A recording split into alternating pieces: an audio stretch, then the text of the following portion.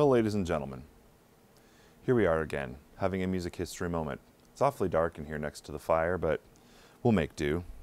If you remember that the Bachs now were married and got their inheritance and were all set.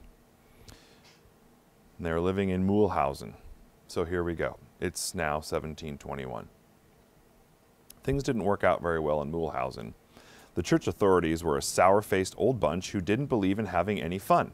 Within a year, Bach had accepted a job as the court organist to Wilhelm Ernst, his ducal and serene highness of Saxe-Weimar. The Duke offered Bach double his previous salary, and Bach said, "Where do I begin?" So remember all this? Are we with, together? That's just kind of a glance over. So now he got those jobs and all that. So this is where we actually picked up and left off. Now that we remember that he was having that situation, extra money, he's playing the organ.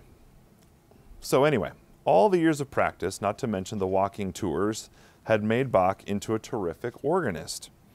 Once while playing a concert at the Royal Court of Kassel, he played an elaborate pedal solo so well that the crown prince took a ring off his finger and presented it to Bach. As one observer put it, if the skill of his feet alone earned him such a gift, what might the prince have given him had he used his hands as well? But through it all, Bach remained the same humble man he'd always been. When someone complimented him on his playing, he once said, "There's nothing to it. You only have to hit the right notes at the right time, and the instrument plays itself." Easy for him to say. Along about that time, Bach became friends with Johann Gottfried Walther, an organist and lexicographer.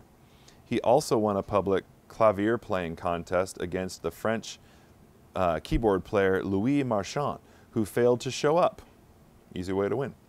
On the day of the contest, Marchand suddenly remembered he had important business out of town. You know how it is. Mom's calling. Bach spent nearly 10 years at Weimar, but then found it was time to move on. The old Duke was having a family quarrel with his nephew, and Bach was sort of caught in the middle. So he accepted a job at the court of Prince Leopold of Anhalt-Köthen. Bach didn't have to leave on the best of terms. He spent nearly a month in jail for too obstinately requesting his dismissal. While he was under arrest, he composed 46 chorale preludes, so the time wasn't completely wasted. He got arrested because he wanted to leave. At Köthen, Bach had a 17-piece orchestra which kept him busily composing. The court bookbinders finally had to ask him to slow down so they could catch up. He composed little instruction books for his son, Wilhelm Friedmann. The boy, we are told, was very bright, just like his dad. Historians know this because he used to doodle a lot on his old school books. Maybe he was just bored. If you wanted to, you could think of Bach's children by Maria Barbara as his second cousins once removed, but that's probably not a good idea. Bach tried out as organist job at the Jakobkirche in Hamburg, and although he dazzled the judges with his playing, they wouldn't give him the job unless he made a hefty donation to the church. Bach refused, and the job went to a second-rate organist named Johann Joachim Heitmann, who had just happened to have a spare 4,000 marks in his pockets. Later, Bach composed a set of 6 concertos that he sent as a gift to Christian Ludwig.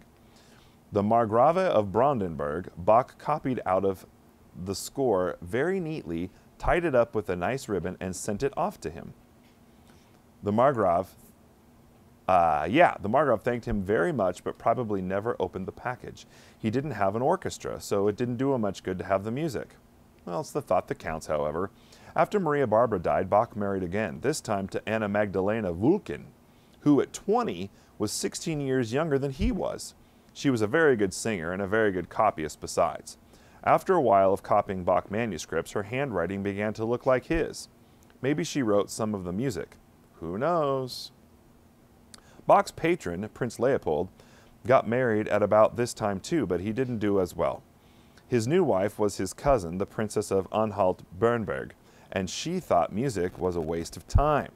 She liked to do needlework, but that's not the same somehow. So, in 1723, Bach and his new wife packed up all their possessions and the kids, there were 7 by this time, 4 boys and 3 girls, and moved to Leipzig, where Bach was appointed cantor and music director of the Thomas School. Bach's possessions included 6 claviers, a lute, and several other instruments, a variety of candlesticks, 2 silver coffee pots, 1 large, 1 small, a silver teapot, and assorted pieces of furniture. He also had 3 different coats. The silk one was somewhat worn, he says. The 11 linen shirts at the wash. He probably picked them up before he left town. At the St. Thomas School, Bach was expected to teach the boys music, Latin, and grammar while leading a sober and secluded life. He hired a man named Petzold to teach his Latin classes. Petzold, what a cool name. Bach was busy at Leipzig. When not disciplining small boys, he found the time to compose nearly 300 cantatas, the B minor Mass, his mighty St. Matthew's Passion. We can argue about the St. John's Passion too, if you'd like.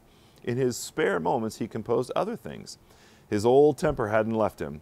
When the university officials turned down Bach's application to compose a special piece of music and gave them the job instead to a man named Görner, Bach tossed his wig at him and said he would have made a better cobbler.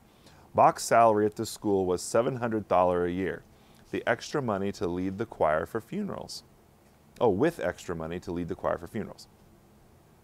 The school's old rector died and was replaced by Johann August Ernesti. He was one of those progressive types who didn't care for music much. He used to call the boys in the school orchestra pothouse fiddlers, which was bad for morale.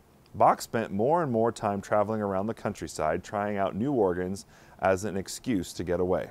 In his last years, Bach was nearly blind and his health was declining.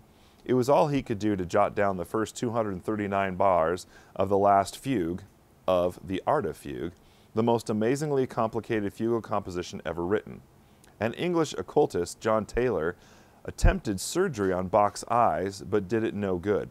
The operation left him completely blind. Suddenly, on July 18, 1750, Bach's eyesight was miraculously restored, but he suffered a stroke and died 10 days later. Anna Magdalena never remarried and tried to struggle along on a measly pension. She died a bag lady in the streets of Leipzig. Wilhelm Friedmann did pretty well as a composer and recitalist. One source tells us that he had beautifully shaped, long-fingered hands. Carl Philipp Emanuel worked for Frederick the Great, King of Prussia. Frederick liked to play flute, but took liberties with the tempo. CPE just played along and then said nothing. After all, Frederick was the king. Johann Christian moved to London and wrote operas. There were other Bachs, but none of them amounted to much. Bach's grandson, Johann Sebastian II, was a painter, but you can't get ahead that way. By May of 1871, historian Stanford Terry says Bach's old blood had ceased to flow in moral veins. That was the end of the Bach line directly. Next week, we learn about George Friedrich Handel, one of the great English composers and a major composer of the Baroque era. Have a lovely, lovely weekend. We will see you next week.